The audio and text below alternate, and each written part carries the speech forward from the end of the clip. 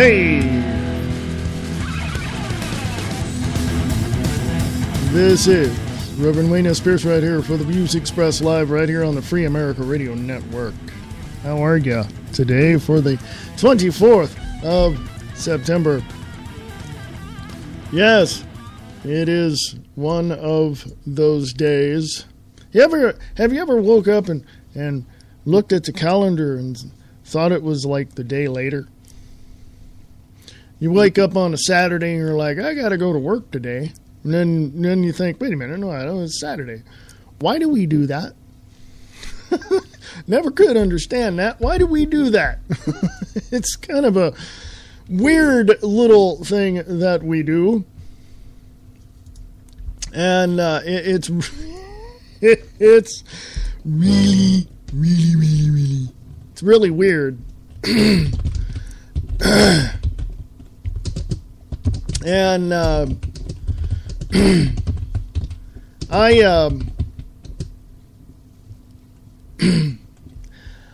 got up thinking that. I got up thinking, oh my God, it's Thursday. Well, it's not Thursday, it's Wednesday.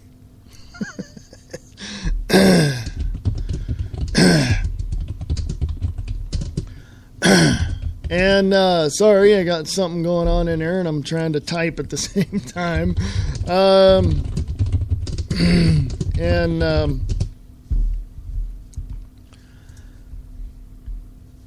I look at situations like that and I think, okay, well, today it is,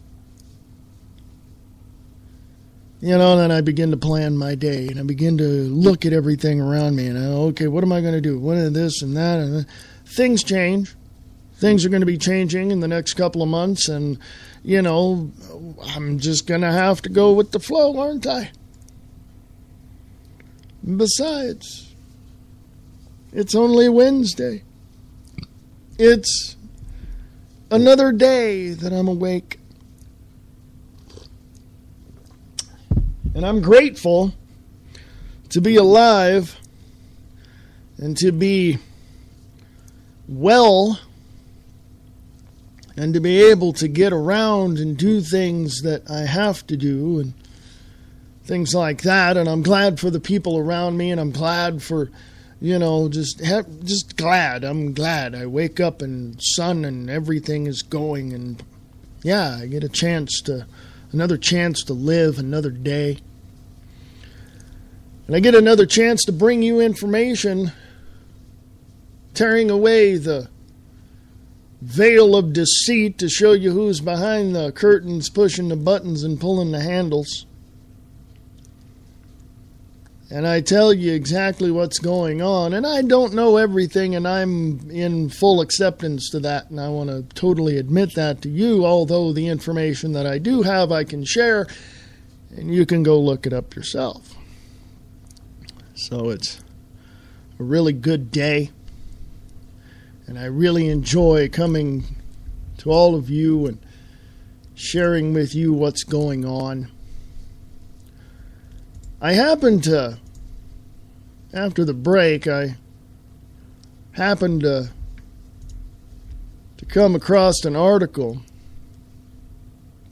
Actually, no, I was listening to Pete Santilli this morning talk about Jim Traficant, who was a former congressman. He had an accident on his tractor today in Ohio, and he's not doing so well, so prayers out to him as well.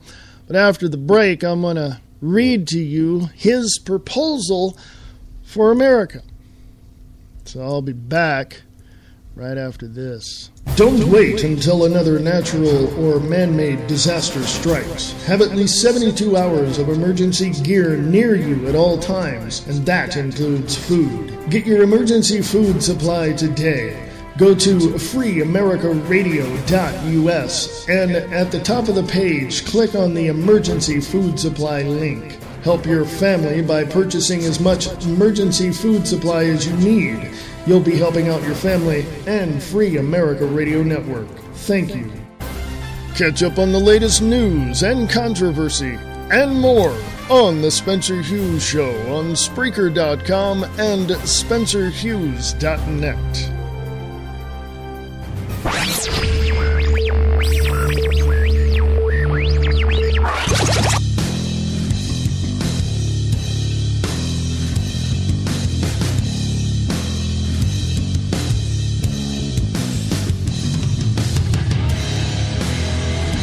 Howdy, howdy, howdy. This is the Views Expressed Live right here on the Free America Radio Network. I am so glad you're here on the 24th of September, 2014. Yes, I'm here. It's live. It's not Memorex. It's not a podcast. I'm live. Hello. Go to freeamericaradio.us if you're not already there listening to the show. Go to Free America Radio on Facebook. Got to read you something from former Congressman Jim Traficant, who word has it that he had a tractor accident at his home in Ohio. His website is projectfreedomusa.org. And I'm going to read this to you because he's a former congressman and he's laid out a plan for the United States. And he's a former congressman. He's also was a sheriff for several terms in Youngstown, Ohio, before he became a congressman. He's also a quarterback at the University of Pittsburgh in 1960, running there.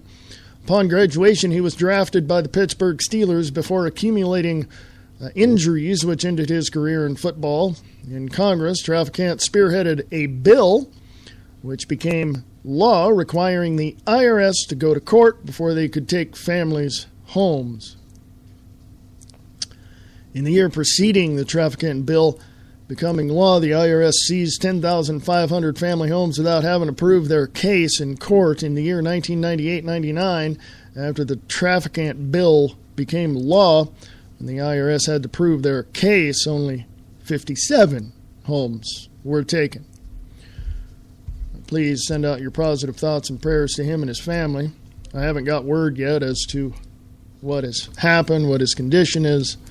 So if you have information, and if you're at Spreaker.com/Free America Radio Network, jump in the chat room and let me know.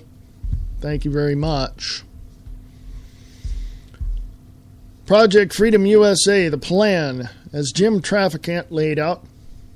Our great nation is in trouble. Millions of Americans are fed up, mad as hell, but don't know how or what they can do about it. The time has come for the Americans to take back our government. Jim Traficant says, I was one of several featured speakers, he says, in April 2014 at the Freedom Law School conference held in Orlando, Florida, hosted by Freedom Law School President Payman Motahida. Payman is a young, dynamic leader who possesses the intelligence and charisma to inspire his students with knowledge and dedication and truth. Jim Traficant says, I addressed a conference on America's failed economy and trade policies that have produced massive government debt and hardship. I presented my plan of replacing our communist progressive income tax with a flat national sales tax. He says, while in Congress, I had joined forces with two brilliant Republican members, Billy Tozin of Louisiana and Dan Schaefer of Colorado, to sponsor a national retail sales tax bill. Both of them retired, and I was separated from Congress, but others took up the issue to no avail. Jim Traficant says, I explained this genesis to the conference and presented the details, and a spontaneous decision was made to advance this proposal in the form of a national project to educate and energize the American people to impact Washington from without, since there has been no innovative developments to reverse our nation's continuing decline from within. I'm going to stop right there and say this. A lot of things happen in a person's life that sometimes they regret. I would say that former congressman, when he was a congressman, doesn't regret putting this bill forward. I believe in a flat tax across the board, no matter if you make $1 million a month or $1,000 a month. Does not matter. I believe in a flat tax across the board. I believe in people, if you want taxes, I believe that people should keep all their money that they make at a job. I don't believe that should be taxed at all. Okay? There's a lot of things that I look at, a lot of things I know I've said in the past that I've had to make amends or correct. But I can tell you this much. When I look at the United States of America and how far they have gotten away from the principles and the concepts of our founding fathers, I can tell you right now that it is better to go by way of the Constitution and the Declaration of Independence than to continue to put up with this bull crap coming out of Washington, D.C. That's just the way it is, and that's the way I feel. Jim Trafficant said at projectfreedomusa.org, the plan, he says, the proposal is now Project Freedom USA. American Free Press executives Willis and Elizabeth Carto were present and recognized the tremendous potential of this innovative plan.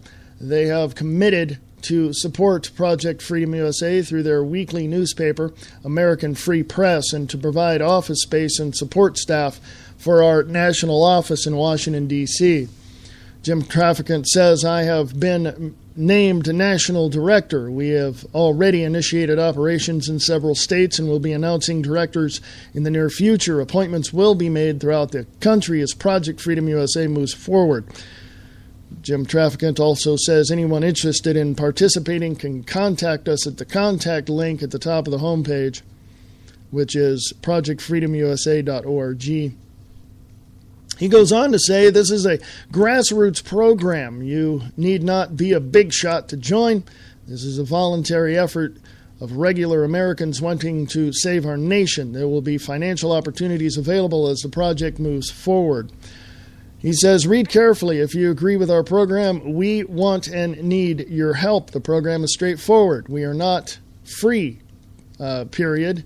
We have a massive central government coming at us. Many Americans fear our government. You might recall that the IRS actually testified before Congress that, quote, without fear we cannot collect taxes, unquote. Our government is too big. It's time that Congress stop this madness by setting standards, not creating government largesse. The sales tax of 15% will probably not even raise prices. In parentheses, he writes, remember, you get to keep your entire paycheck instead of paying 15% plus to the IRS in the case of most working Americans. And, see below, some experts say that the burden of the IRS-related government paperwork regulations causes businesses to add a full 25% to their prices. Close parentheses. He goes on to say several studies report that the current income tax code builds a 25% compliance cost into all of our products. In addition, every man, woman, and child in America also has an annual $850 per year cost just to comply with this communist tax code. Also, the 15% sales tax will serve as Americans' first non-protectionist border-adjusted tax, making our exports more competitive and our imports finally subject to the same tax as our own products. Social Security and Medicare will be fully funded with a lockbox to prevent any more use of these funds for any other purpose than they are intended. It's simple. This plan will be fair. Everybody pays. Everyone carries their own weight. This is the only way to save America. In addition, there will be a rebate to protect the truly poor and needy to help with basic needs.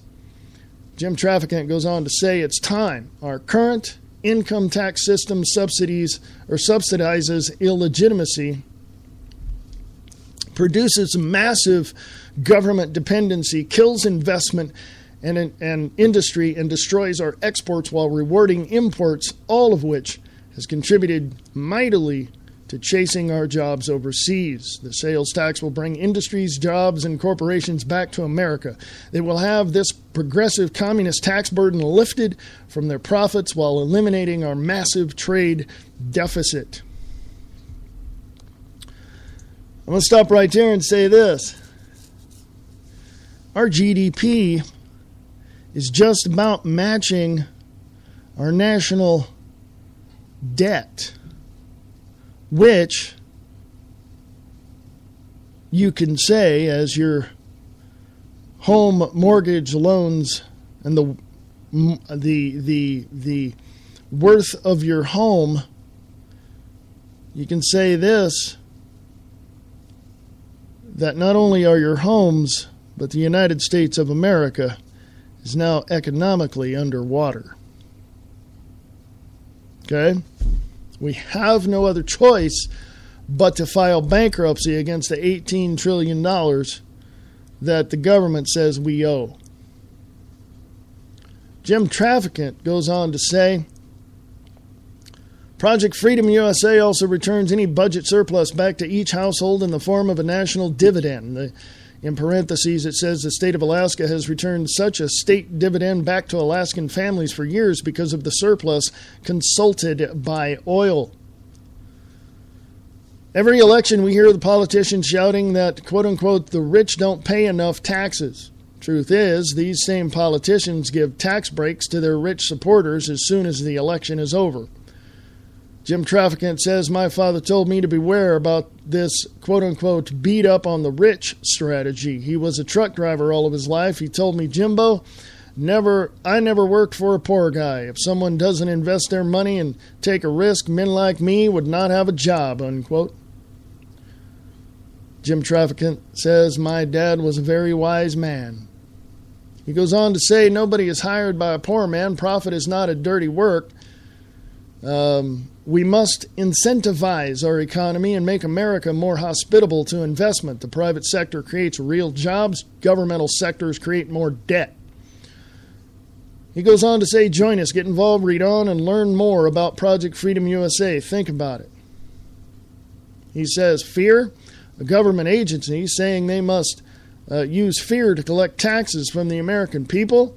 Enough is enough. Time has come for a new financial program to empower all Americans and save for our nation, or save our nation. Facts are facts, folks. Think about this. I'm going to use this as an analogy because when growing up, I'm sure that guys, I'm sure you mowed your grandma's lawn a time or two. If I wanted something, I had to save for it. I don't believe parents should be paying their own children to do chores around the house. That kid lives there. That's his obligation for the family. Now, if the parents want to give them an allowance, that's all right. But don't work around the house like some indentured servant. You know what I mean? Well, there's a fine line between being an indentured servant and getting an allowance. I don't believe parents should pay their kids to do anything around the house. I think children should understand, or at least be taught and instructed on what self-responsibility is. You ever hear the story of the prodigal son going home?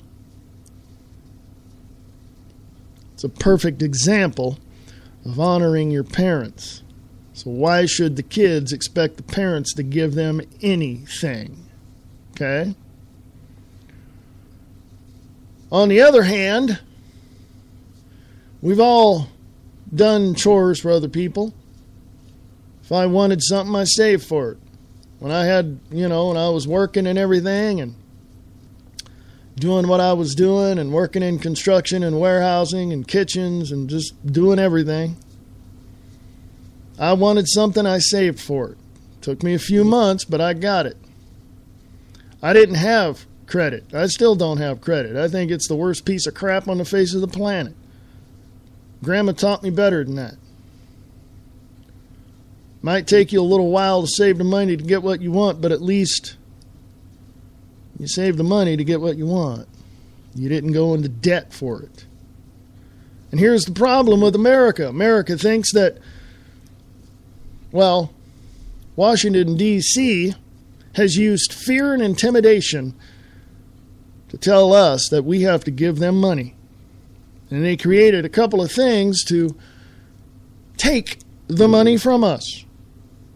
And if we didn't give it to them, they would come take our homes and whatever other property we had. Folks, that's not a sovereign or free nation. That's a communist nation, okay?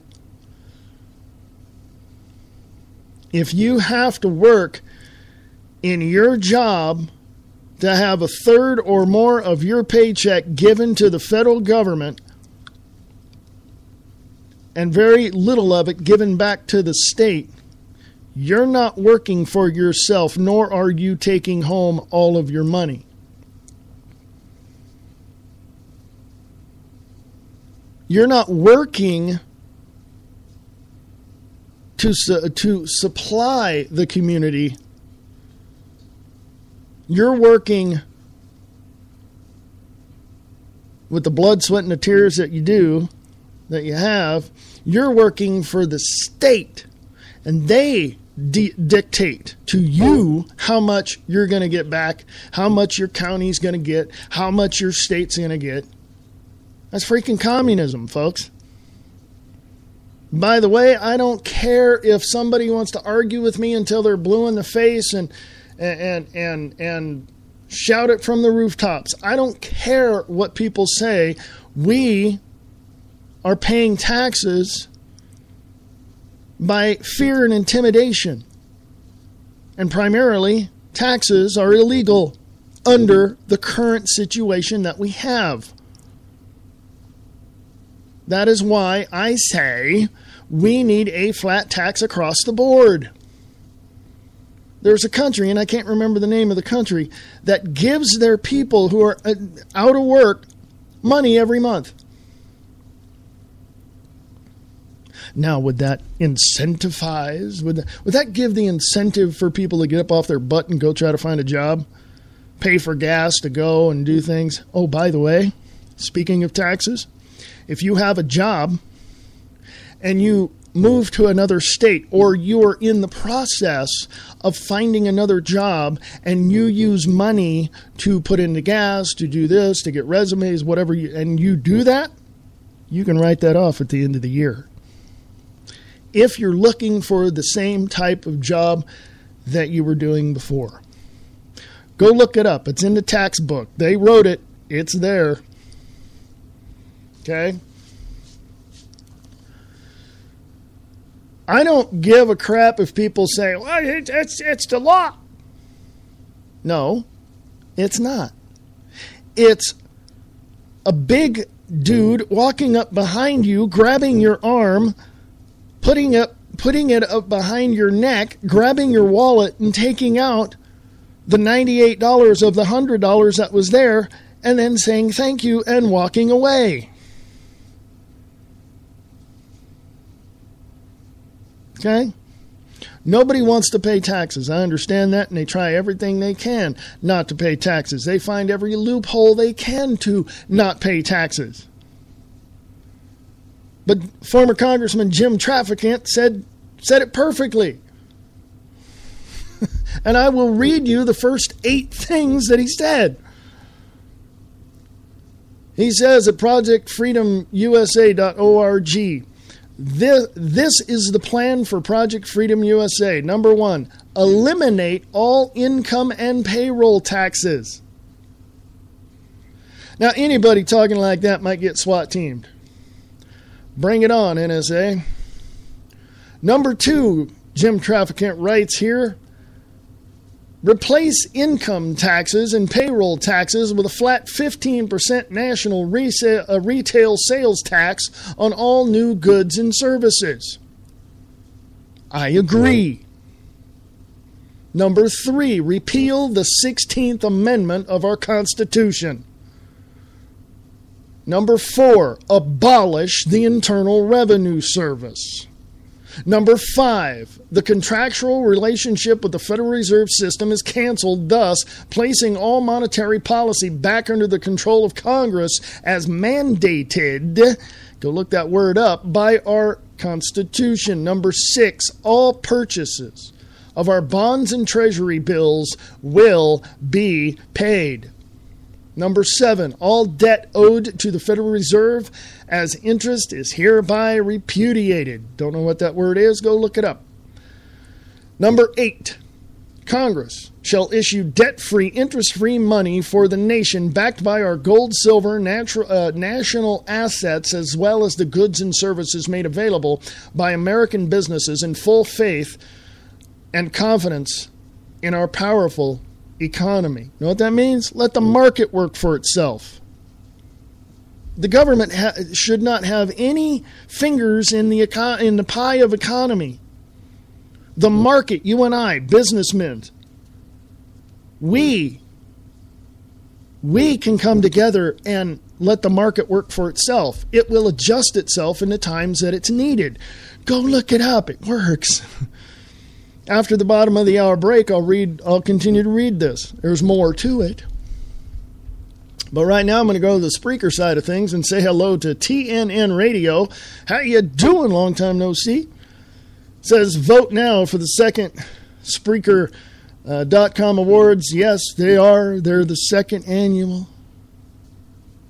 You can go to www.wtnnradio.blogspot.com. Check it out. That's www.wtnnradio.blogspot.com.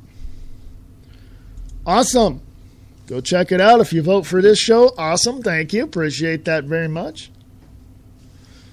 Appreciate it. After the bottom of the hour break, I'll come back and read you the rest of what's on projectfreedomusa.org and the National Retail Sales Tax. I want to make it perfectly clear where I stand. I don't believe in taxes at all, but if our so-called leaders insist that we have to pay them, then it should be a national retail sales tax of 15% across the board. Okay? Period. Done. No state taxes, no nothing. No. No. Get rid of all that. And guess what? Just like when you mowed your grandma's lawn and wanted to save up to buy that new bicycle when you were a kid, that's exactly what this government's going to have to do. You want to spend $1.5 million or $2 million on a new jet? Have a bake sale. I believe this government, Washington, D.C., and the trade pacts that we have with other countries, I think we need to call them in right now. We need to call them up and say, you owe us a couple of $100 billion. How about paying us now? There you go. A lot of things going on. A lot of things happening. You can email me at freeamericaradio@usa.com. That's freeamericaradio@usa.com. Please do. I want to hear from you. Put in radio in the subject line so I know you heard this show. You can go to freeamericaradio.us. Contribute as much as you want. I accept donations through PayPal and Bitcoin. Also, you can sponsor the show. That'd be cool. Or go get your emergency food supply there at freeamericaradio.us. I shall return right after this. You're listening to The Views Expressed right here on the Free America Radio Network.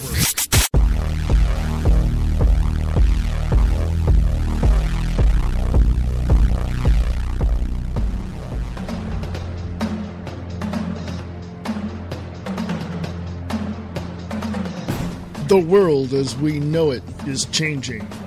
We must speak out against the tyranny in our country. Stand up. Speak out. Get involved. Live Truth Radio. The reality underneath the honesty. LiveTruthRadio.com.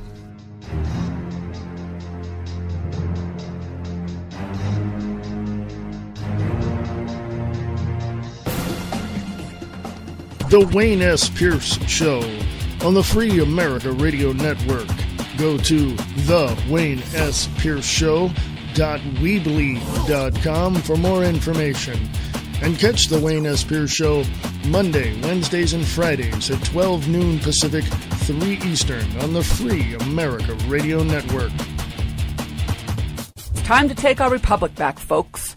Brian Bonner, the uncooperative radio show host, will tell you how. Join us for the ride of your life. Using humor and the facts, we will expose the news that the lamestream media refuses to report.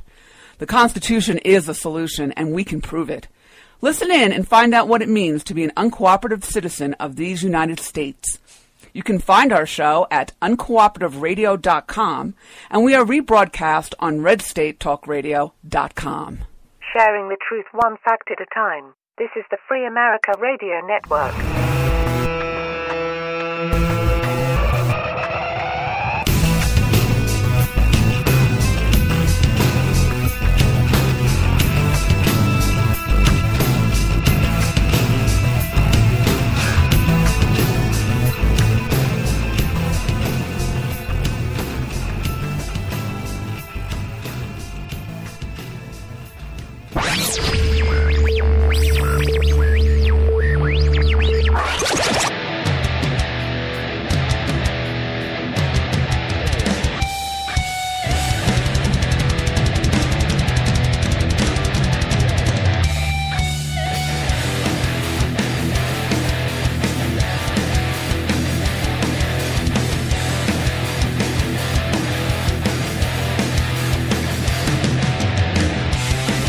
Hey, folks, welcome back. This is The Views Expressed right here for the 24th of September, 2014. How y'all doing?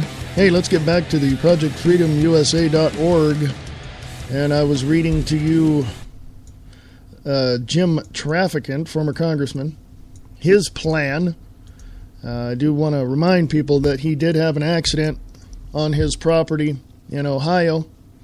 A tractor accident. I don't know what the outcome is. I haven't heard anything. If you have heard anything, please let me know at freeamericaradio@usa.com, freeamericaradio@usa.com, or go to Spreaker.com and go to Free America Radio Network and join me in the chat. And let me know. Thank you.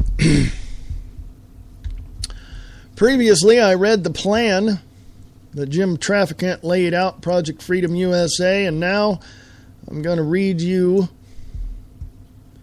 the National Retail Sales Tax, and what that will be is Jim Traficant laid it out here at ProjectFreedomUSA.org. Number one, end all withholding. Workers would get their entire pay, thus empowered to make their own financial decisions instead of having Washington politicians making such choices for them.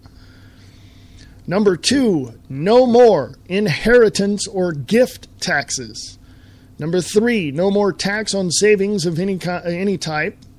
Number four, no more corporation tax. This tax is paid by consumers in the final analysis. This tax also makes America's companies weak and non-competitive, forcing them to leave America. Thank you, NAFTA and GATT, that Bill Clinton signed into law. Number five, no more capital gains tax. Yes, none. We want to reward those who invest in America. That's what creates jobs. Number six, no more tax on used goods.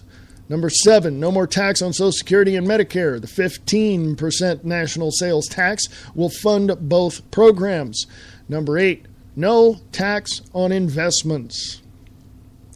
Now I'm going to stop right there and say this. Now, a lot of people might say that, well, if you don't have any taxes and if you only get so much, then how are we going to protect our borders? No one's protecting our borders now except the citizens of the United States of America. And the thing is that our military should not be anywhere in the world except in the United States of America protecting our borders. Period. End of sentence.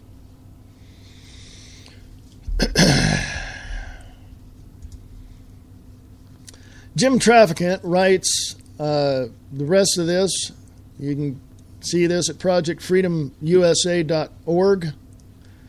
And he writes, you must consider that only 53% of eligible taxpayers actually pay any income tax. How much more can workers pay? Sales tax would be paid by all. Drug dealers, illegal immigrants, and foreign visitors would all be paying into a general fund and Social Security and Medicare trust fund. There would be no more tax evasion. The vast criminal underground would now pay taxes. The visitors from Europe and Japan and China would all pay taxes with their spending privileges. The rich spend more, so they will pay more taxes. No more tax forms, liens, or seizures. No more tax trials or garnishments. No more tax lawyers, no tax accountants, no more April 15th deadlines, no late charges, no more penalties, no more fear, no more slavery. Jim Traficant goes on to say, some say we need no taxes. We have a great nation and it takes money to run it. We must finance our nation fairly and equally. Some experts say that our 15% sales tax is not enough to finance our government. They are correct. That is why Project Freedom USA mandates the following government actions. Number 1, reduce the size of our government by 30%. I would say by 60, but okay. Number 2, eliminate the Department of Education, the Department of Energy, the Environmental Protection Agency, the Office of Homeland Security, any other government program that can be handled by the respective states. Jim Traficant goes on to say, come aboard. We're still a free enterprise capitalist nation, not socialist or communist. We live in an age of plenty. The monetary policies enforced by the Federal Reserve Board, the Fed, is to put it in the best possible light, 100 years out of date. There is no reason that a few bankers should be warping our national destiny, holding back commerce and industry, and creating artificial scarcity as well as needless stress due to unnecessary interest-generated debt in this age of plenty. As provided for in the original Federal Reserve Act of 1913, we can simply divorce the Fed and restore the issuing of interest-free money for a nation back to Congress where the Constitution mandates it to be. The U.S. Congress would create and oversee a national monetary office which would operate in the open, issue interest-free money for the nation, as well as be audited in many ways from inside and out of government to ensure honesty and accuracy. The duty of those delegated by Congress to issue money for a nation's economy is to issue currency and credit in sufficient supply to meet the needs of commerce and industry.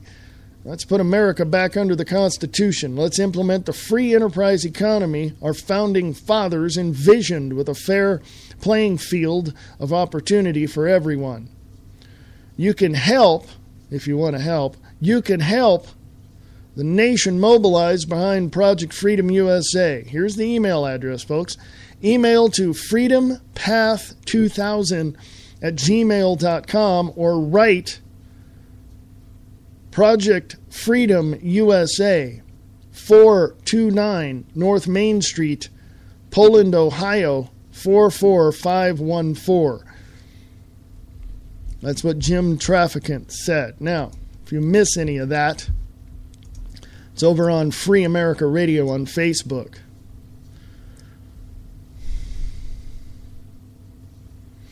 Now, I want to direct your attention to a thought.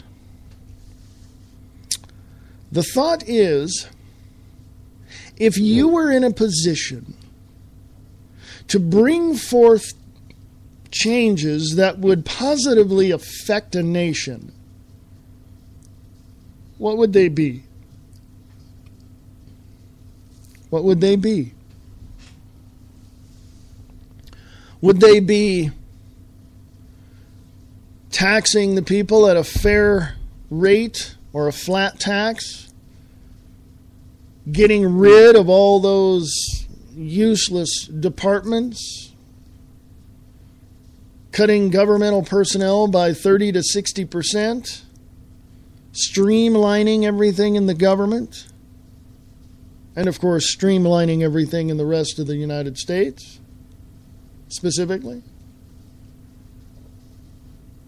Or if you had the opportunity to positively change the direction of this nation, what would you do? I would say that each state is able to take care of themselves politically, economically, because of the fact that each state already has 3 branches of government laid out by the Constitution prior to 1871.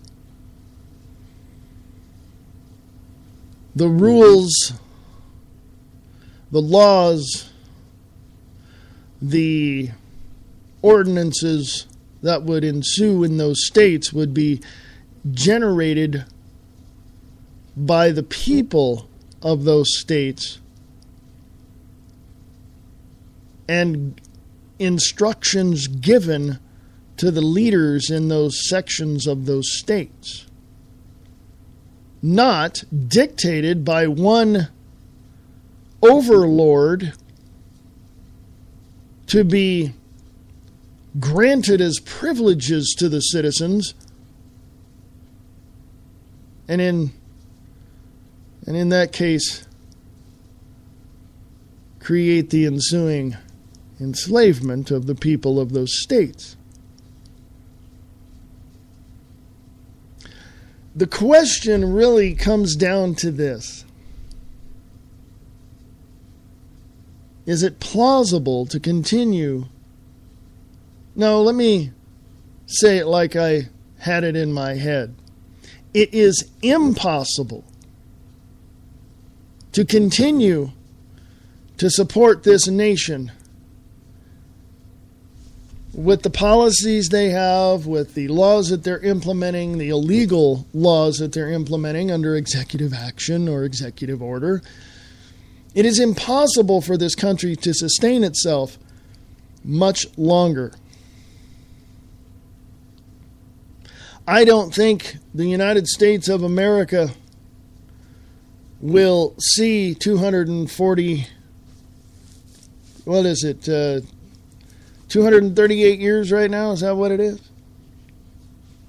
I don't think they're going to see 240 years. I really, really don't. I could be wrong, and I hope I am, but I don't see it.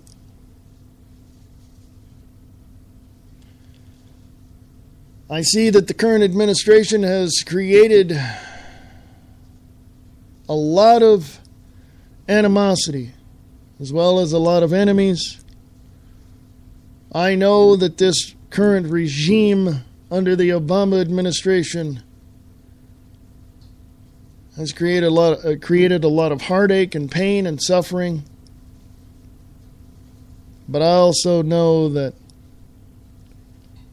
within the darkness there is light, and that light is you, the free sovereign citizen, liberated from the tyrannical policies of this current regime, standing up for yourself, standing up for what is right, standing up for God, standing up for the Constitution, standing up for the Bill of Rights, standing up for a fair and equal society in terms of knowing that your neighbor is just as free as you are and believes something completely different, understanding that you don't have to agree with him, but he's part of this thing called humanity.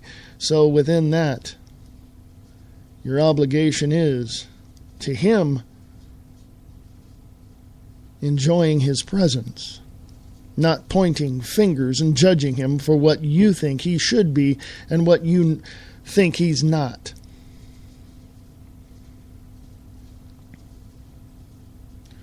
It's a terrible situation when you get judged by your best friends. It's even a tragic situation when you get judged by your neighbors.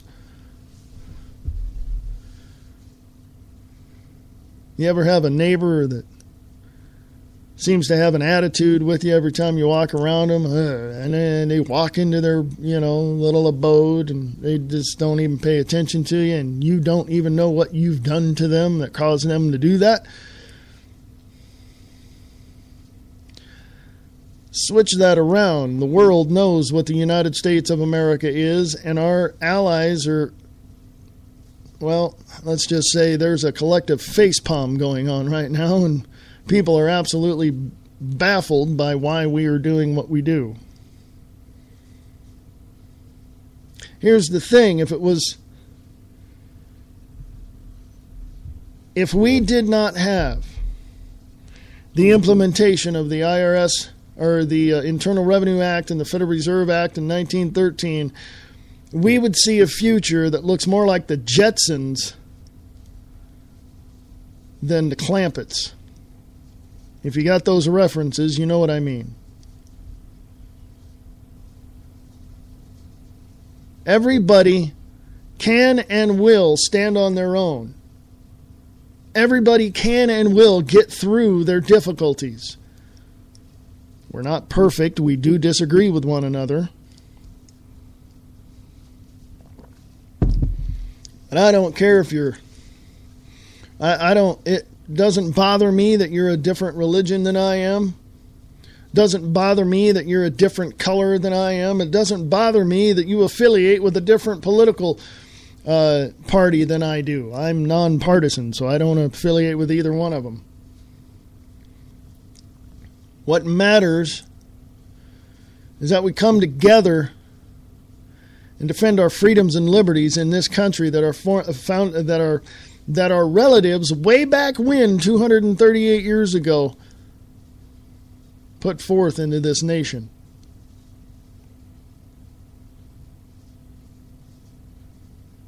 In 1791, 15 years after the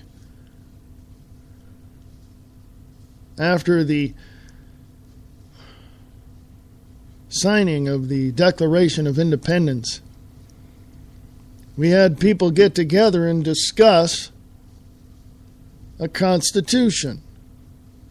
And in the halls, I believe it was Philadelphia at that time, people got together and asked, well, okay, people want this, people want that. How are we going to... And they understood that you're not going to please everyone. So they created this Constitution, and then they read it and debated it and said, wait a minute, hold on. We got to have 10 amendments to this Constitution because actually there were 12, but later on they combined a couple of them. They're going to have 10 amendments to this Constitution because people aren't going to just, say, okay, that's it, let's do whatever. No, they're going to be upset. Again, can't please everyone. So what did they do? They debated it. They sat down, they looked at this reasonably, rationally. They debated the issues. They looked at and they probably, I'm sure, went out and talked to the people out in the streets and said, hey, we're debating this, what can we do? Go talk to your constituents, let's see what we can do. This was 1788, folks.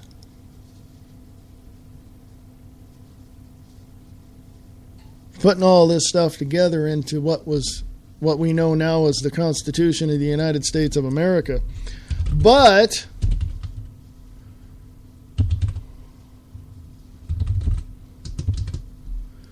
The problem was that nobody could agree to just one thing, hence the 10th Amendment. The 10 Amendments. The Constitution of the United States of America starts out with a note, and I'll put this up on Free America Radio on Facebook. The following text is a transcript of the Constitution as it was inscribed by Jacob Shallis on parchment, the document on display in the Rotunda of the National Archives Museum. Items that are hyperlinked have since been amended or superseded. The authenticated text of the Constitution can be found on the website of the Government Printing Office. So, that's the note. But let me read you the preamble. It says, "We, the people of the United States, in order to form a more perfect union, establish justice, ensure domestic tranquility, provide for the common defense, promote the general welfare," making sure everybody's, healthy and all that, "and secure the blessings of liberty to ourselves and our posterity," that means you and I, folks, "do ordain and establish this Constitution," get this, "for the United States of America." Okay? Let me read that last part again, or let me read that whole thing again, and I'll break this down after the top of the hour break. Frankly, I was going to... Let me stop there. I'll do that after the break because I don't have a whole lot of time. Before the break, because I wanted to let you know that when our founding fathers got together and debated these issues, debated what we need to do, okay?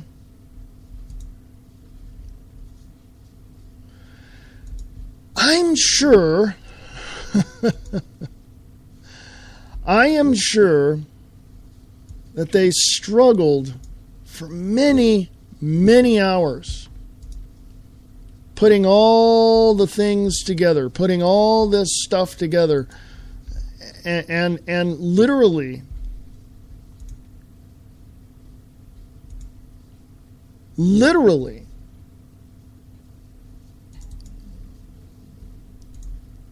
almost coming to blows. Physical fights.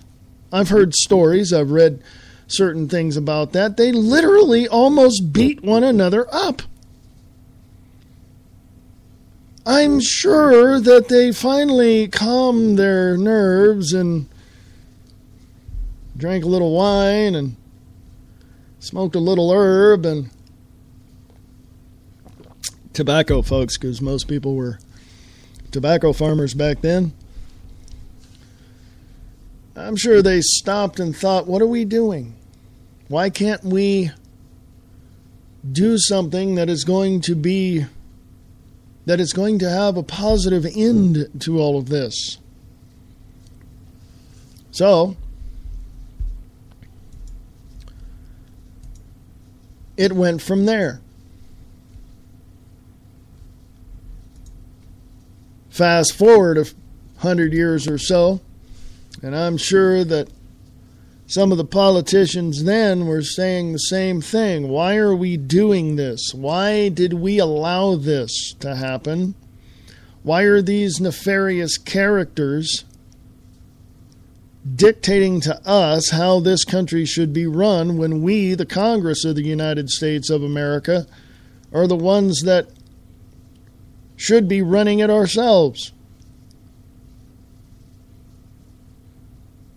The Act of 1871 incorporated Washington, D.C. into what it is today. Or they grew it, had to grow. It's incorporated. It's a business folks. Go look it up. Yes, you can go search Freemasons, Illuminati. You can go look at Albert Pike. You can go. The best place to go to hear all that and to get the backstory of the Illuminati and the Freemasons is Bob Brutus over at wakingupthemasses.com. But facts are facts, folks. Go up a few years after that, and you will see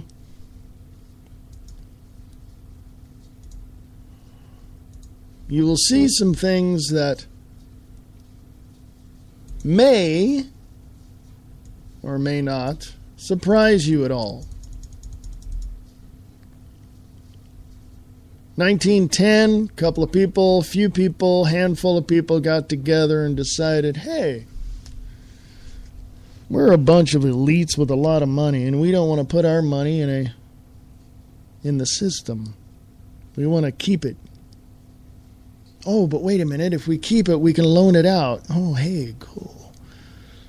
The Creature of Jekyll Island. Go look that up. 1913, President Woodrow Wilson signed behind closed doors the Federal Reserve Act. A few months later, signed the Internal Revenue Act. And we've been screwed ever since. We don't need them. We had roads, we had schools, we had fire departments, we had people, things were working out just fine. And then that came along. And now we're screwed. When I come back from the top of the hour break, I'm going to read the Constitution of the United States. Or I should say, as it says here, the Constitution for the United States of America.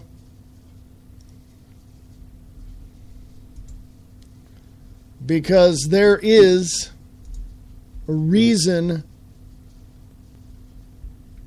that we are in the difficulties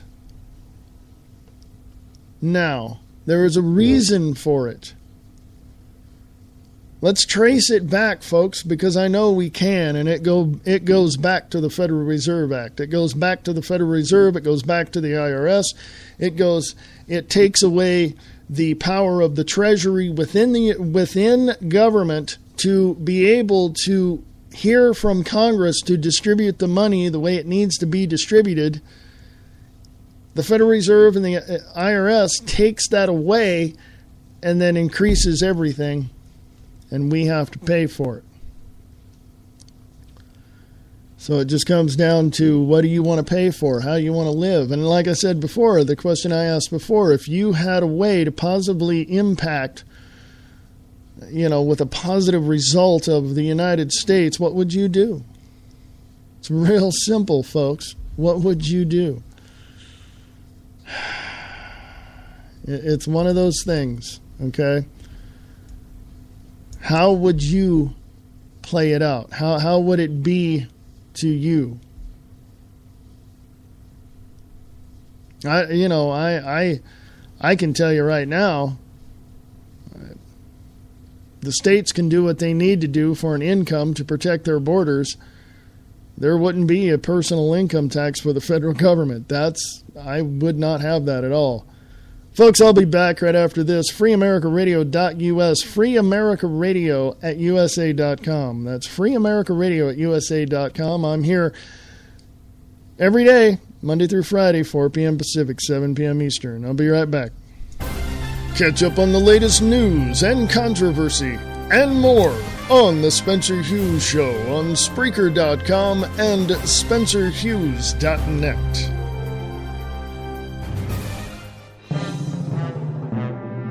This is the Liberty Beat, your daily source for liberty news and activist updates, online at thelibertybeat.com. I'm Brian Hagan with your Liberty Beat for Wednesday, September 24th, 2014. Gold opened today at $1,221, silver opened at $17.68, and Bitcoin is trading around $427. Today's Bitcoin price brought to you by Express Coin. the fastest and most reliable way to buy Bitcoin. Buy Bitcoin today at expresscoin.com. Support for Liberty Beat comes from the Michael Cargill for Austin City Council District 1 campaign. Vote Michael Cargill to get the cars moving. Learn more or sign up to volunteer at cargillfortexas.com. Political advertisement paid for by the Michael Cargill for Austin City Council District 1 campaign. In the news today, businesses are damaged and at least 2 protesters arrested following a Tuesday night confrontation in Ferguson, Missouri. USA Today reports it happened after a memorial to Michael Brown, who was shot to death by a police officer August 9th, went up in flames. Protesters believe the fire was intentionally set Tuesday morning. Firefighters on the scene reported the smell of gasoline. The exact cause remains under investigation. The activist organization We Cop Watch has gained national media attention following their efforts to empower and educate residents of Ferguson, Missouri. KSDK reports that on Saturday, We Cop Watch partnered with Ferguson-based Canfield Watchman to give out free cameras and provide information on how to film police encounters. David Witt represents the Canfield Watchman. It's plain and simple. We need more cop watches, not cops with cameras. The only way that our communities can be safe is if we unify and protect our communities. And the only way we can unify and protect our communities is if we are educated. We Cop Watch was founded in 2013 with the goal of reducing violence and harassment through accountability. Notorious activist Adam Kokesh is going on tour. The American Campfire Freedom Tour will take Kokesh to America's largest 150 cities. He will be giving out paperback copies of his book, Freedom, which he began writing while in jail. He has put together a crowdfunding campaign that will cover the cost of printing books to distribute. You can find the fundraiser by visiting Indiegogo.com and typing American Campfire Freedom Tour into the search box.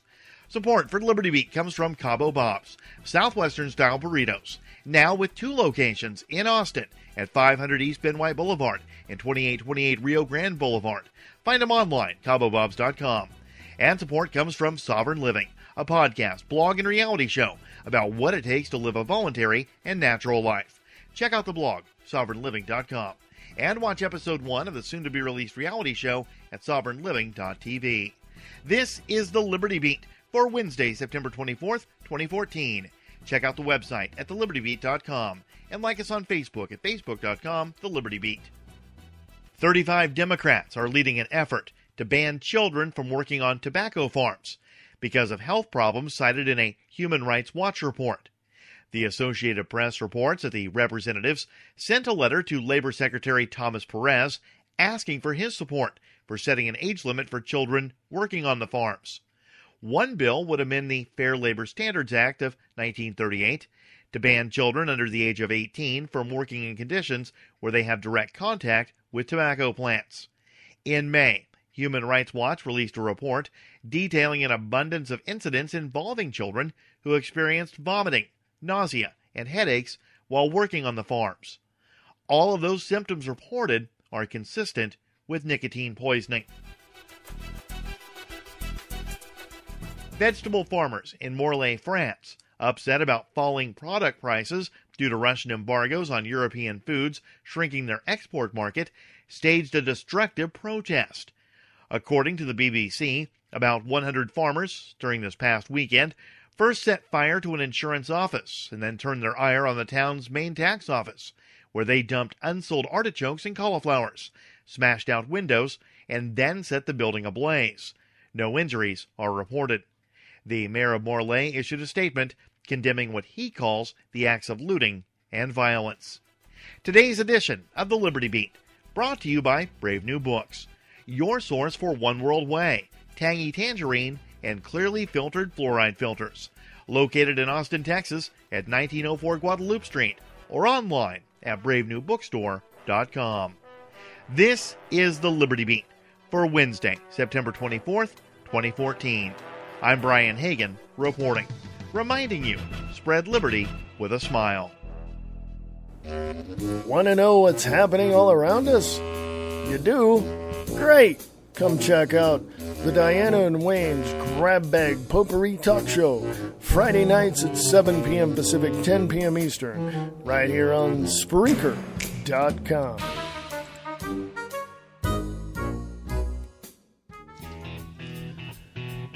Have a nice trip. See you next fall. Attending their daughter's wedding in South Africa promised to be a vacation of a lifetime. But first, they had to face the treacherous gauntlet known as modern-day travel. Waiting for them on the other side of the world are an honest-to-goodness safari with amorous lions and elephants with anger issues, a life-affirming visit to a South African school, and an anxious bride and groom standing patiently at the airport with a sign that reads, "What took you so long?" The answers lie within the pages of Please Hold Thumbs, a not-so-round trip to South Africa, a true tale of turbulence and triumph from travel mug Scott Cherney, author of Red Asphalt. Available at Amazon.com in paperback and on the Kindle. This is Michael Vera with Late Night in the Midlands, and you're listening to the views expressed live with your host, Reverend Wayne Pierce, on the Free America Radio Network.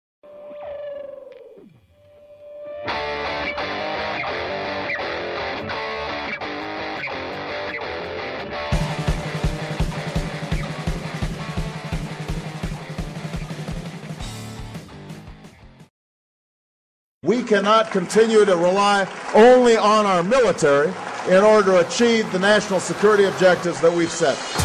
We've got to have a civilian national security force that's just as powerful, just as strong, just as well funded. The affirmative task we have now is to actually create a new world order, because the global order is changing again. And the institutions and the rules that worked so well in the post-World War II era for decades, they need to be strengthened. And some have to be changed. So we have to do what we do best. We have to lead. We have to lead. We have before us the opportunity to forge for ourselves and for future generations a new world order. A world where the rule of law, not the law of the jungle, governs the conduct of nations. When we are successful, and we will be, we have a real chance at this new world order, an order in which a credible United Nations can use its peacekeeping role to fulfill the promise and vision of the UN's founders. In order to ensure the security and continuing stability, the Republic will be reorganized into the first galactic empire for a safe and secure society.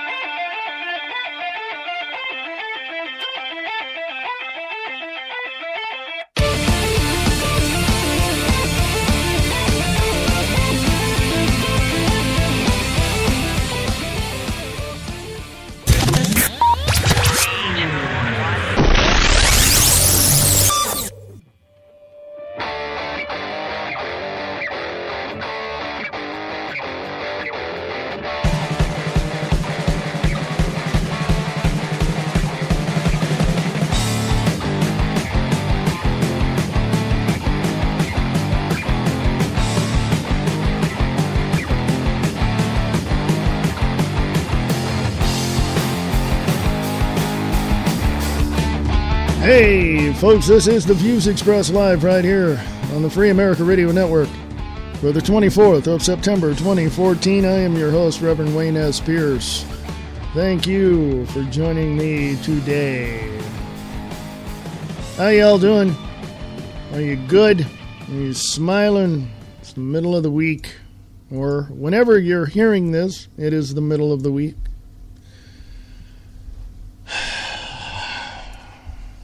I want to do something that a lot of people, I don't hear alternative or independent media people do this very often, if at all.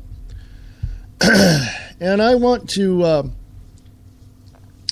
give you this. I'm going to read to you, if I can get through it. You know what? I just made an executive decision. Okay? I'm going to read to you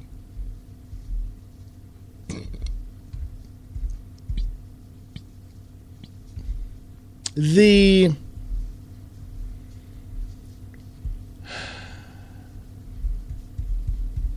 Constitution for the United States of America. Because I believe that people need to really understand what is going on. Okay? People really need to know. And they need to know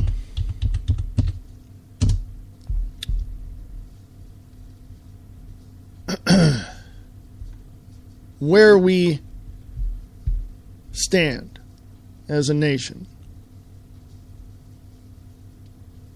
I'm only going to read a few things here because it is quite long and I don't have that much time. I'm going to put this on the Free America Radio Facebook page for you to take a look at and read yourself as well. And right below that, as soon as I post it, and it's posted as we speak, I will put the Bill of Rights in the comments section. Now, why am I doing this? Again, you all need to know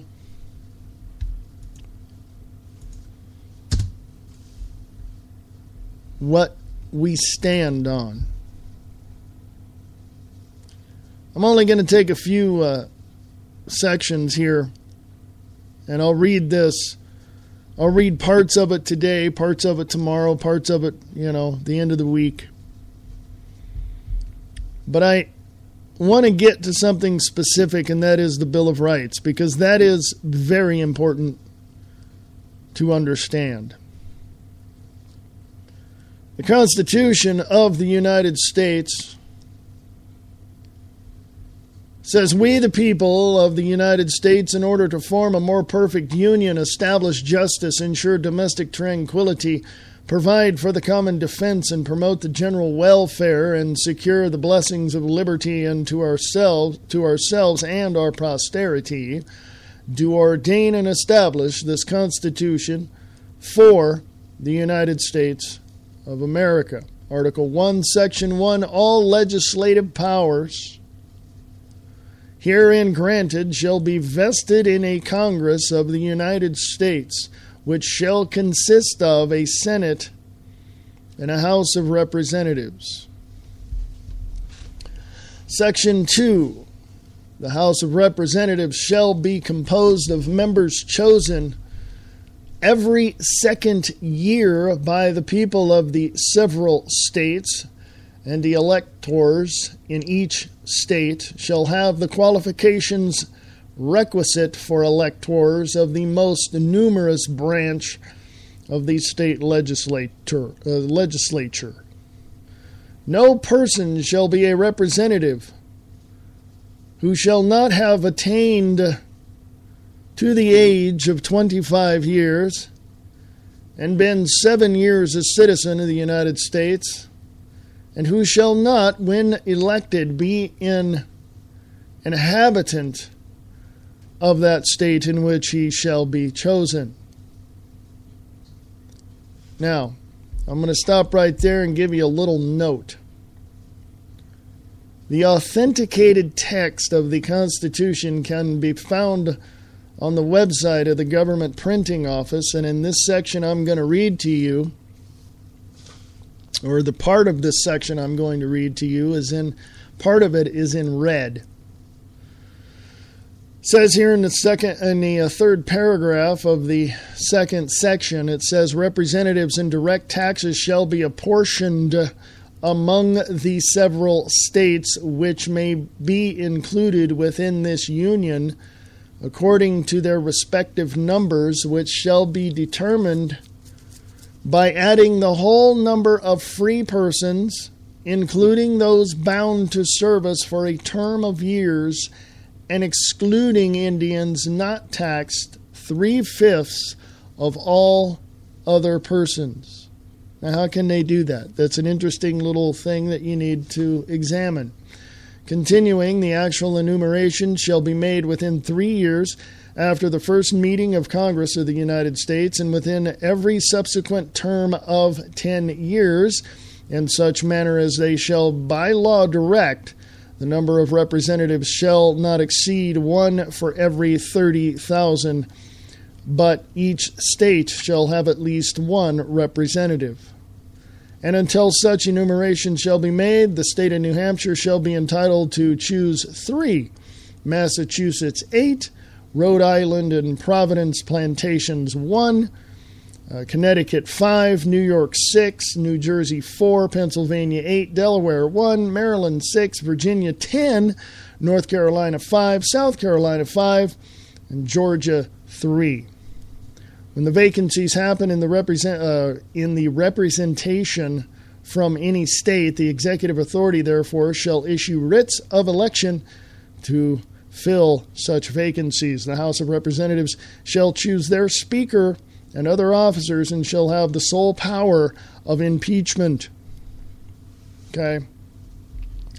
That's Section 1 and 2 of the Constitution of the United States. But right now, I want to direct your attention to the Bill of Rights. I will refer to this in the next several days. And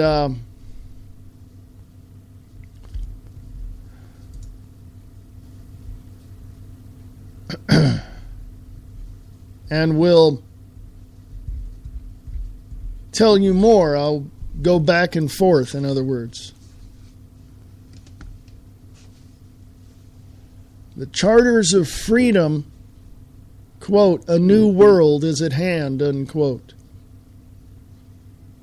On September 25th, 1789, the first Congress of the United States proposed 12 amendments to the Constitution.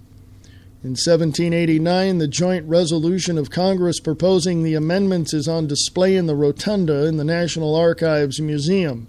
10 of the proposed 12 amendments were ratified by 3/4 of the state legislatures on December 15th, 1791. The ratified articles, Articles 3 through 12, constitute the first 10 amendments of the Constitution, or the U.S. Bill of Rights. In 1992, 203 years after it was proposed, Article 2 was ratified as the 27th Amendment of the Constitution. Article 1 was never ratified. The transcription of the 1789 Joint Resolution of Congress proposing 12 amendments to the U.S. Constitution, Congress of the United States, begun and held at the city of New York on Wednesday, the 4th of March, 1799. The conventions of a number of states having at the time of their adopting the Constitution expressed a desire, in order to prevent misconstruction or abuse of its powers, that further declaratory and restrictive clauses should be added, and as extending the ground of public confidence in the government will best ensure the beneficent ends of its institution. Resolved by the Senate and the House of Representatives of the United States of America in Congress assembled 2/3 of both houses concurring that the following articles be proposed to the legislatures of the several states as amendments to the Constitution of the United States, all or any of which articles, when ratified by 3/4 of the said legislatures, to be valid to all intents and purposes as part of the said Constitution, vis-a-vis articles in addition to an amendment of the Constitution of the United States of America, proposed by Congress and ratified by the legislatures of the several states pursuant of the 5th article of the original Constitution. Article the 1st, after the first enumeration required by the 1st article of the Constitution, there shall be one representative for every 30,000 until the number shall amount to 100,000, after which the proportion shall be so regulated by Congress, but there shall be not less than 100 representatives, nor less than one representative for every 40,000 persons, until the number of representatives shall amount to 200, after which the proportion shall be regulated by Congress, that there shall not be less than 200 representatives, nor more than one representative for every 50,000 persons. In other words, the delegation, the delegating the authority, this is when they started setting out the precincts and all this, that, and the other thing. And nowadays, it's so damn confusing that nobody knows anything. And when you go talk to your representatives in your area, they look at you like you're a freaking alien from another planet. Article the 2nd, no law varying the compensation of the services of the senators and representatives shall take effect until an election of representatives shall have intervened. In other words, nobody gets paid until you get the job. Article the 3rd, Congress shall make no law respecting an establishment of religion or prohibiting the free exercise thereof, or abridging the freedom of speech or of press, or the right of the people to peaceably, or the right of people peaceably to assemble and to petition the government for a redress of grievances. Now, as I said in the beginning here, the first two articles, the first one was just totally thrown out. The second one was the 27th Amendment. And now the third article is part of the Bill of Rights. Article the 4th, a well-regulated militia being necessary to the security of a free state, the right of the people to keep and bear arms shall not be infringed. I make that emphasis because it shall not be infringed. I've said it before and I'll say it again. Every state legislator and every governor of every state that proposes any type of gun control law is in direct violation of the Second Amendment of the Bill of Rights of the United States of America. Period. End of sentence. Gun control law is confiscation. Article the 5th, no soldier shall in a time of peace be quartered in any house without the consent of the owner, nor in the time of war, but in a manner to be prescribed by law. I'd like to see that law. Thank you. Article the 6th, the right of the people to be secure in their persons, houses, papers, and effects against unreasonable searches and seizures shall not be violated, and no warrants shall issue but upon probable cause supported by oath or affirmation, and particularly describing the place to be searched and the persons or things to be seized. Nowadays, folks, your neighbor, you don't have to do anything wrong. You can go out and mow your lawn, come in, feed the dog, whatever. You can just be an upstanding citizen of your neighborhood. Your next-door neighbor can call the cops and say, I think he's beating his kids. They'll come and SWAT team your ass. It doesn't matter. Article the 6th, the right of the people. Oh, I just said that, didn't I? Article number 7. No person shall be held to answer for a capital or otherwise infamous crime unless on the presentment or indictment of a grand jury, except in cases arising in the land or naval forces or in the militia wherein actual service in the time of war or public danger, nor shall any person be subject for the same offense to be twice put in jeopardy of life or limb, nor shall be compelled in any criminal case to be the witness against himself, nor be deprived of life, liberty, and property without due process of law, nor shall private property be taken for public use without just compensation. They do that all the time, folks.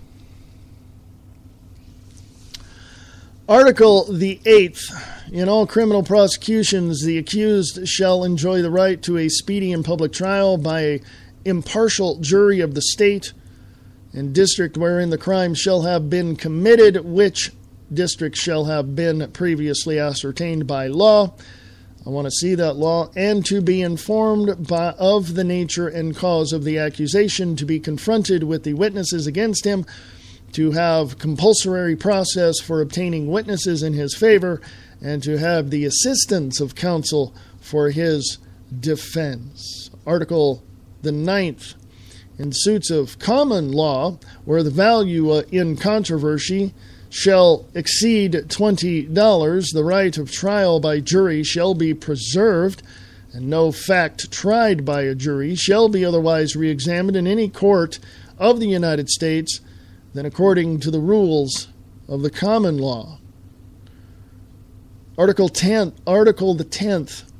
Excessive bail shall not be required, nor excessive fines imposed, nor cruel and unusual punishment inflicted. Get rid of the death penalty, folks. Article the 11th. The enumeration of the Constitution of certain rights shall not be construed or to deny or disparage others retained by the public, by the people, I should say. Let me read that again. The enumeration in the Constitution of certain rights shall not be construed to deny or disparage others retained by the people. I have a right to believe in a spaghetti octopus monster, and that is my so-called deity that I believe in. No one has a right to tell me I can't. Okay? Article the 12th. The powers not delegated to the United States by the Constitution, nor prohibited by it to the states, are reserved to the states respectively or to the people. Folks, do you consent to the unconstitutional laws that now exist in the United States of America? I do not consent. Attest Frederick Augustus Muhlenberg, Speaker of the House of Representatives, John Adams, Vice President of the United States and President of the Senate, John Beckley, Clerk of the House of Representatives, and Sam A. Otis, Secretary of the Senate. Note, now get this, folks, the capitalization and punctuation in this version is from the enrolled original of the joint resolution of Congress proposing the Bill of Rights, which is on permanent display in the rotunda of the National Archives building, Washington, D.C. Come after the break, I will continue reading, so I shall return right after this.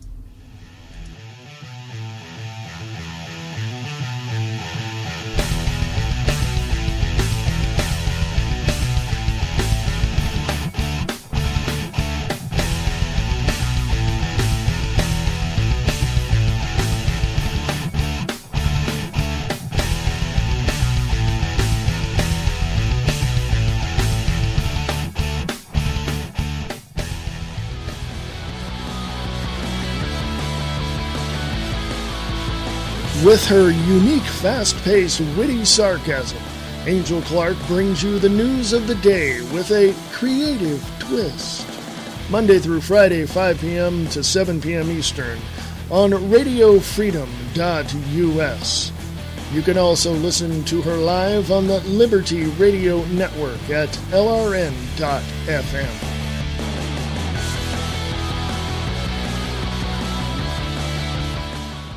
Lock it on to the best station on the net. The Free America Radio Network.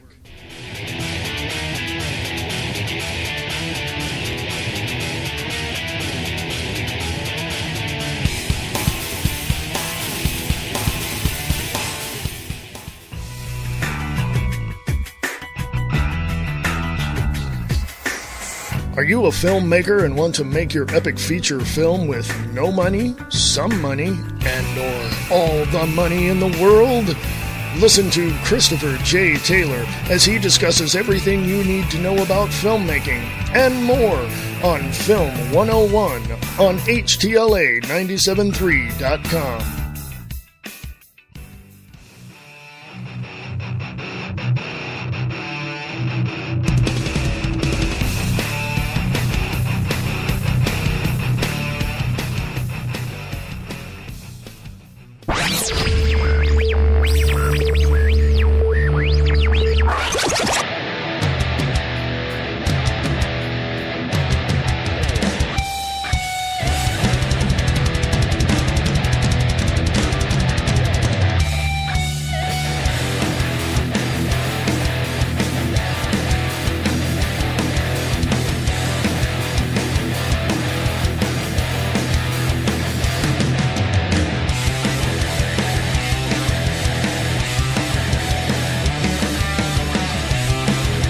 Hey folks, welcome back. This is the Free America Radio Network. This is the Views Expressed Live. Go to freeamericaradio.us. Donate to Free America Radio if you can. Thank you very much. Appreciate that. Let me continue where I left off. Constitution of the United States of America, the amendments to the Bill of Rights. Of course, I read to you the original articles. They amended them, changed them a little, basically reorganized them, put them in different places. But it basically is the same as what we know the Bill of Rights is today. First through the 10th Amendments. Now I want to read you the 11th Amendment, passed by Congress March 4th, 1794, ratified February 7th, 1795. Note, Article 3, Section 2 of the Constitution was modified by the 11th Amendment. The judicial power of the United States shall not be construed to extend to any suit in law or equity commenced or prosecuted against one of the United States by citizens of another state or by citizens or subjects of any foreign state. Get that, folks? Foreign state. Amendment number 12, passed by Congress December 9th, 1803, ratified June 15th, 1804. Note, a portion of Article 2, Section 1 of the Constitution was superseded by the 12th Amendment. Now, this is a long one, folks, but this is very, very important. The Constitution and the Bill of Rights prior to 1871 is very, very important for all of us. And we need to understand that. And not only that, as Brian Lang would say on LiveTruthRadio.com, stand up, speak out, and get involved. We need to stand on the Constitution prior to 1871. We need to speak out for our freedoms and liberties. And we need to get involved in getting this information out to people. So thank you, Brian Lang. LiveTruthRadio.com. Amendment number 12. The electors shall meet in their respective states and vote by ballot for president and vice president, one of whom, at least, shall not be an inhabitant of the same state with themselves. They shall name in their ballots the person voted for as president, and in distinct ballots the person voted for as vice president, and they shall make distinct lists of all persons voted for as president or and of all persons voted for as vice president. That's why we have names, a whole list of names to vote for, folks. And of the number of votes for each, which lists they shall sign and certify and transmit sealed to a seat of the government of the United States, directed to the President of the Senate, which doesn't really happen, folks. It's all changed. The President of the Senate shall, in the presence of the Senate and the House of Representatives, open all of the certificates, and votes shall then be counted. The person having the greatest number of votes for president shall be the president, if such number be a majority of the whole number of the electors appointed. And if no person have such majority, then from the persons having the highest number, not exceeding 3 on the list of those voted for as president. The House of Representatives shall choose immediately by ballot the president. But in choosing the president, the votes shall be taken by states. The representation from each state having 1 vote. A quorum for this purpose shall consist of a member or members from 2/3 of the states, and a majority of all the states shall be necessary to a choice. This is in brackets, folks, and this is what has changed, I think.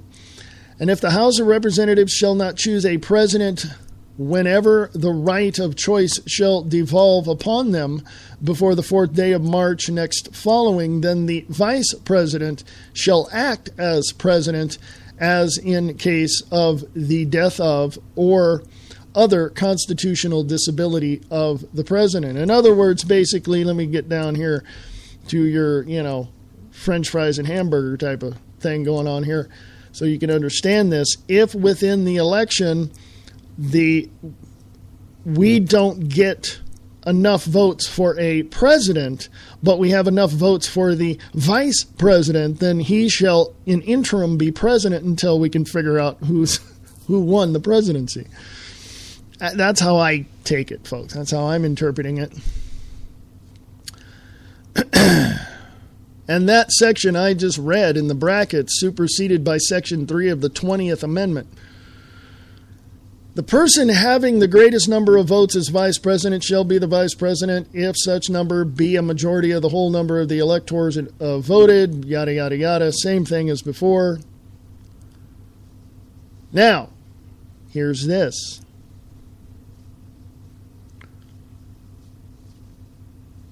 But no person constitutionally ineligible to the office of president shall be eligible to that of vice president of the United States. Let me read that again. But no person constitutionally ineligible to the office of president shall be eligible to that of the vice president of the United States.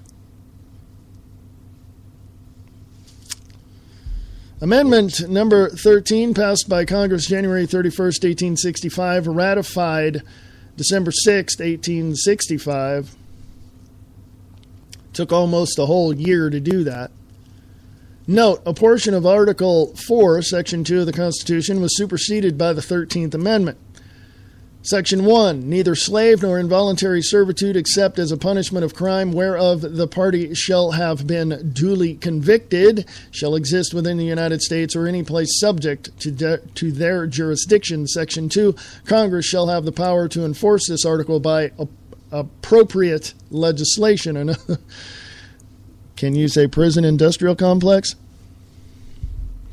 Article number 14, passed by Congress June 13, 1866, ratified July 9, 1868.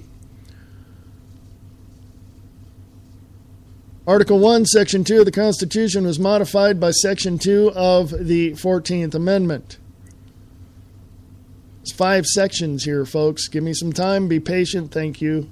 Section 1, all persons born, get this, all persons born or naturalized in the United States and subject to the jurisdiction thereof are citizens of the United States and of the state wherein they reside. No state shall make or enforce any law which shall abridge the privileges or immunities of citizens of the United States, nor shall any state deprive any person of life, liberty, or property without due process of law, nor deny any person within its jurisdiction the equal protection of the laws.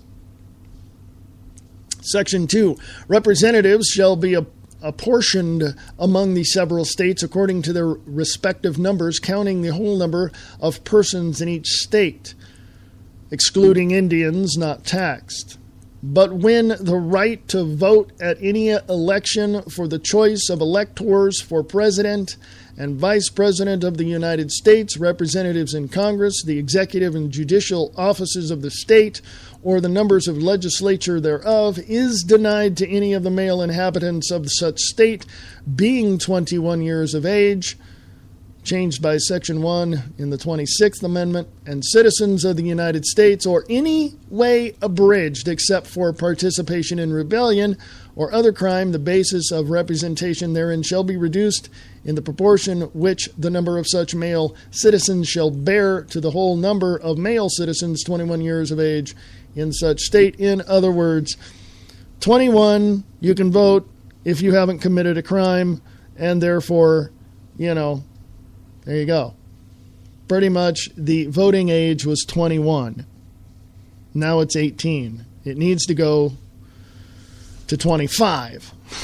Okay, that's just the way it is. Section number 2, no person shall be a senator or representative in Congress or elector of president and vice president, or hold any office, civil or military, under the United States or under any state, who, having previously taken an oath as a member of Congress or as an officer of the United States or as a member of any state legislature, or as an executive or judicial officer of any state to support the Constitution of the United States, shall have engaged in insurrection or rebellion against the same, or given aid or comfort to the enemy thereof. But Congress may, by a vote of 2/3 of each house, remove such disability. So in other words, if you committed rebellion against your state, you 10 years from that point, if you have changed your heart and you now don't want to do that anymore, if they find out your background and you did this, you cannot be a representative of that state. I don't care what you did. Section 4, the validity of the public debt of the United States authorized by law, including debts incurred for payment of pensions and bounties for services in suppressing insurrection or rebellion, shall not be questioned. Let me read that again, folks, because that's important. The validity of the public debt of the United States, go look at usdebtclock.org, authorized by law, including debts incurred for payment of the pensions and bounties for services in suppressing insurrection or rebellion, shall not be questioned. But neither the United States nor any state shall assume or pay any debt or obligation incurred in aid of insurrection or rebellion against the United States, or any claim for the loss or emancipation of any slave, but all such debts, obligations, and claims shall be held illegal and void. Okay? Section number 5, real simple. The Congress shall have the power to enforce by appropriate legislation the provisions of this article. I got enough time to read a couple of more, folks. Amendment number 15, passed by Congress February 26, 1869, ratified February 3, 1870. Section 1, the right of the citizens of the United States to vote shall not be denied or abridged by the United States or by any state on account of race, color, or previous condition of servitude. Section number 2, the Congress shall have the power to enforce this article by appropriate legislation. That's why you got all these committees and debates in Congress. Amendment number 16, passed by Congress July 2nd, 1909, ratified February 3rd, 1913. Here it is, folks. We need to get rid of the 16th Amendment. The Congress shall have power to lay and collect taxes on incomes from whatever source derived without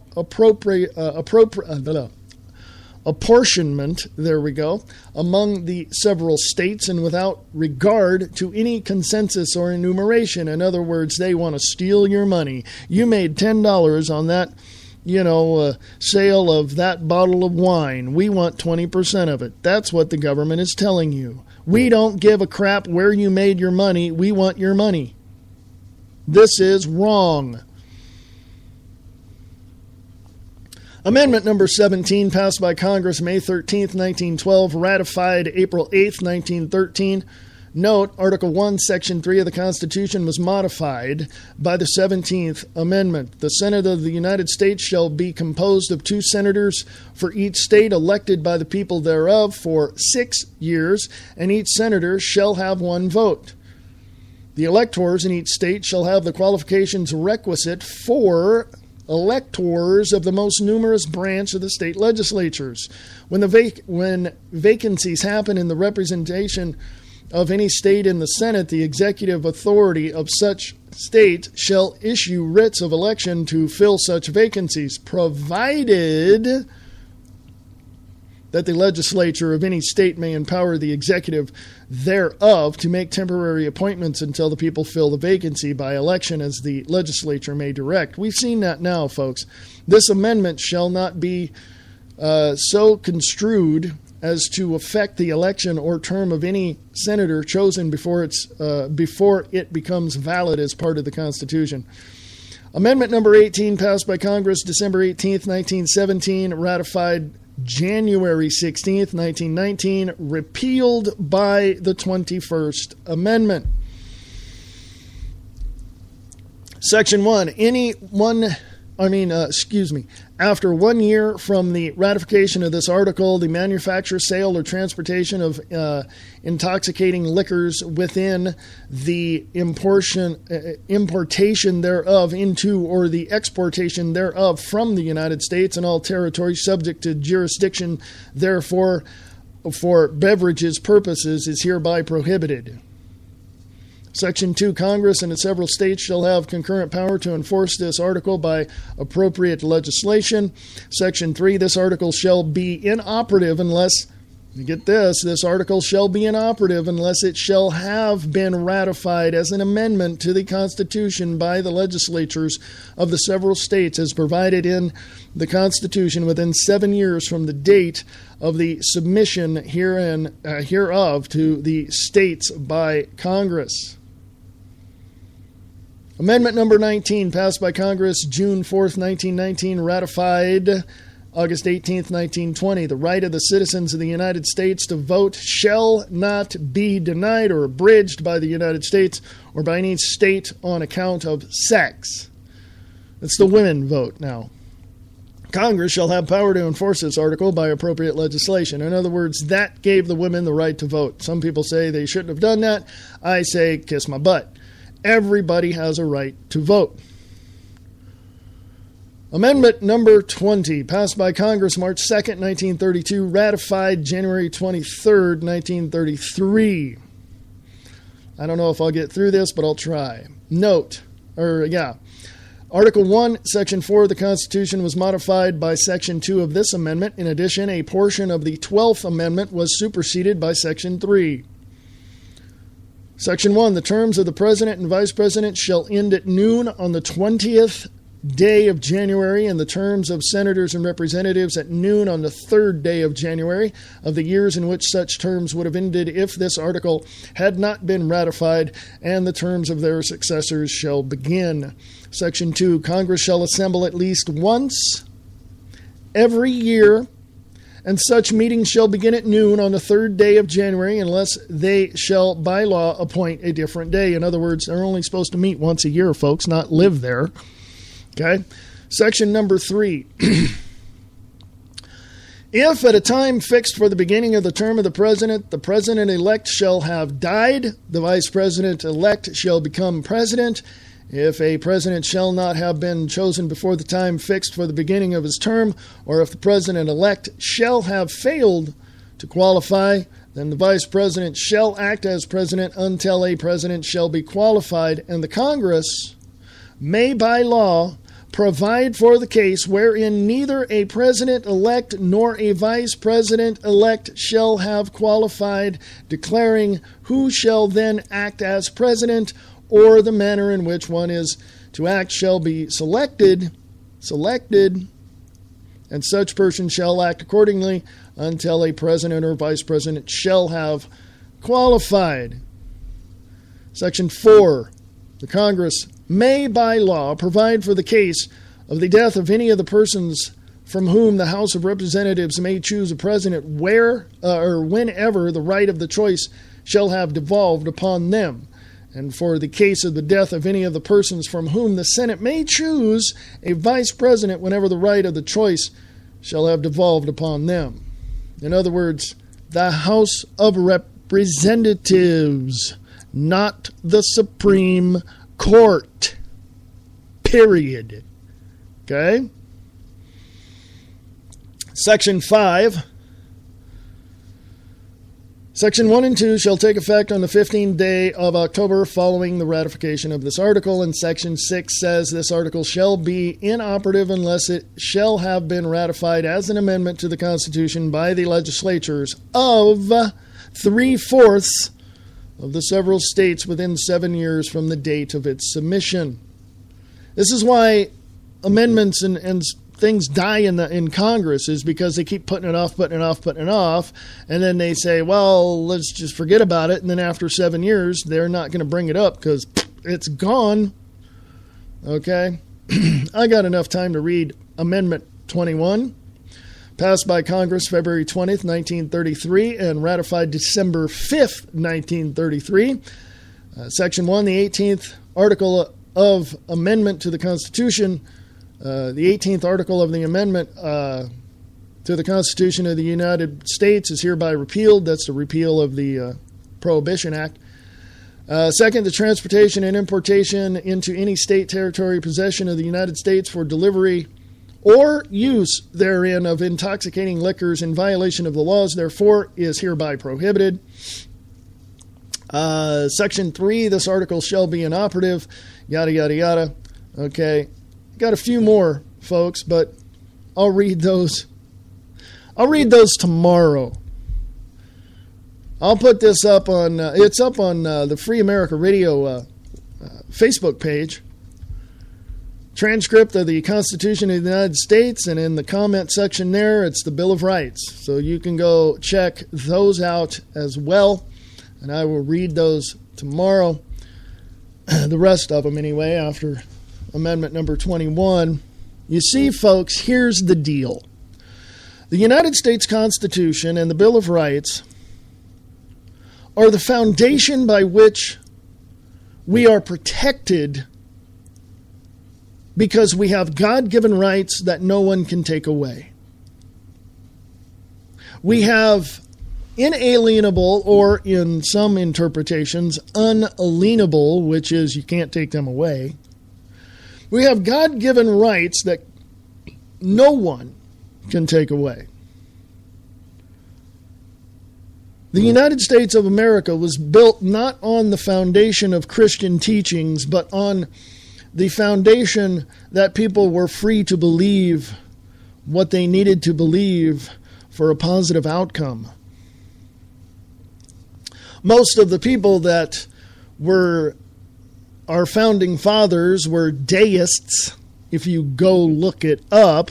Oh, they were Christians, brother. Why do you keep saying that? Because it's the truth and the facts. Go look it up. How many of our founding fathers were Christian? How many of the signers of the Declaration of Independence and the Constitution were Christian? Go look it up. Most of them were deists. They believed in a higher power. If you asked them if they believed in God, yes, they do. But they, not in, in a way that you would think they would. But it was based upon principles of mercy and love and forgiveness and justice and helping one another and doing what, they believed was right for people. And that's why when all of this began, when they began to put together the Constitution, I'm sure they went out and talked to people to get, to get their input. But I'll tell you what, it was male-dominated until the women had a right to vote. It was male-dominated because that's who worked. And now we have women congressmen and representatives, congresspeople, House senators and others, House of Representatives. But I can tell you right now, after 1871,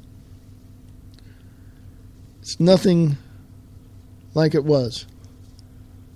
It's a corporation, not a free and sovereign nation like our founding fathers wanted it to be. It is now a corporation, and we are all slaves. Yes, I use that term loosely. You can consider it as we're the little gears in the wheels that keep turning and turning and turning. We're the rat in the maze, not being able to get out because we've been so buffaloed into believing that everything is just fine. Nothing to see here now. Move along. And we have the governmental indoctrination institutes telling our children that George Washington and Thomas Jefferson were radicals and were extremists and they wanted freedom. And that's what some of the police are telling them, their people. Well, it's time we take this country back. It's time that we shove that Constitution and that Bill of Rights into the face of these tyrants in Washington, D.C. And it's time we tell these people that are blind, you open up your eyes now, because we have a Constitution and a Bill of Rights, and we have God-given rights that cannot be taken away by this government, and we will stand strong, and we will defeat these morons in Washington, D.C. It might take some time, and there might be a lot of bloodshed, but 3% of the colonists in 1773, 74, 75 decided for themselves that they wanted to be free and sovereign people, and they kicked the ass of the British Empire and the British Army. But then the Brits bought us back in 1871. Our taxes through IRS and the Federal Reserve go straight to the Queen, folks. Go look it up. This is your country. You better fight for it, or you're going to lose it. Actually, have we lost it already? I don't know. But I certainly am not going to stand around and let the rest of this country be destroyed by a bunch of frickin' morons in Washington, D.C., or the corporations that control them. We must band together and stand strong for the future of America, because we the people have the power, for we are America.